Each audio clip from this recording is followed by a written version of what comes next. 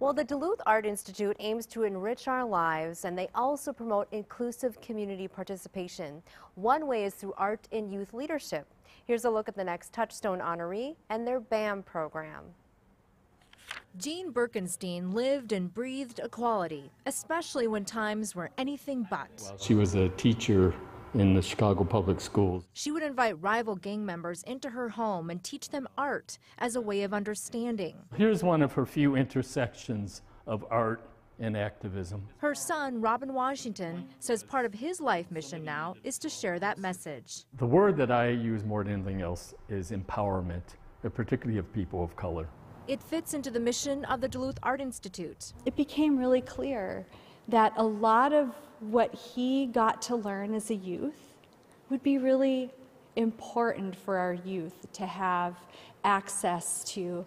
What's the difference between a protest or a movement, or what other ways can you make change in a community? With support from the Duluth Superior Area Community Foundation, they created BAM, which stands for Birkenstein Art Movement. The programming gives middle school age students a chance to dive into the art world and express their feelings surrounded by art. We call this the Lincoln Park building, and it's really a special space. Check out this mural that still hangs here. This represents what they want to see, right? So right down to the simple garbage cans, or a bench, or a place, the restrooms, the flowers, lighting. It depicts what the students envision for Lincoln Park, even presenting to the City Council, demonstrating community engagement and voices, which is the essence of BAM and Robin's mom. Just the idea that you can win, that you just can't complain about something. One of the artists who guided them along the way, Miri Villiard. We taught them the grid method and then used the grid method to create a piece of artwork that each of them made like a square of it, and it made one big image at the end. They worked as a team and created something special, all while learning about each other and finding a deeper understanding with each dip of the paintbrush. And I mean, it was a really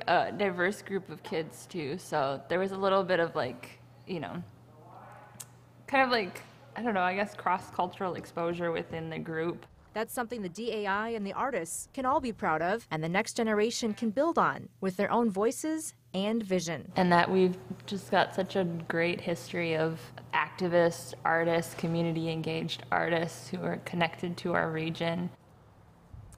And BAM continues to evolve and change. The Touchstone Celebration is coming up on November 10th at 6:30 right here at WDIO.